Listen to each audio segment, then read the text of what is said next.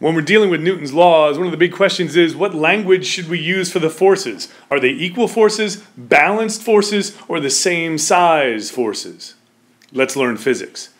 Here's a ball at rest on the ground. There are two forces acting on it, the normal force up and the weight force down. Those two forces are balanced. They're not equal.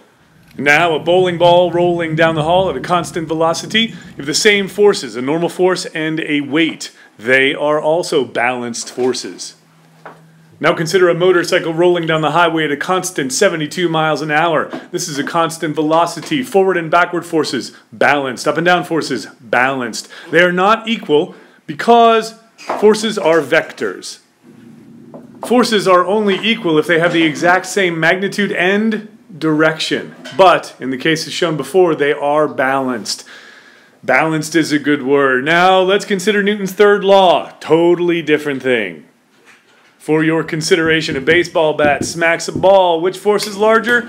Neither one. Story for a different day, but that is Newton's third law. They're not balanced because they're on different objects. And they're not equal because they're in opposite directions. So, not balanced, not equal. What do we say then? They're the same size. That is good language for Newton's third law. In none of the situations shown were the forces equal. Forces are only equal if they have the same magnitude and direction because forces are all vectors. Remember that.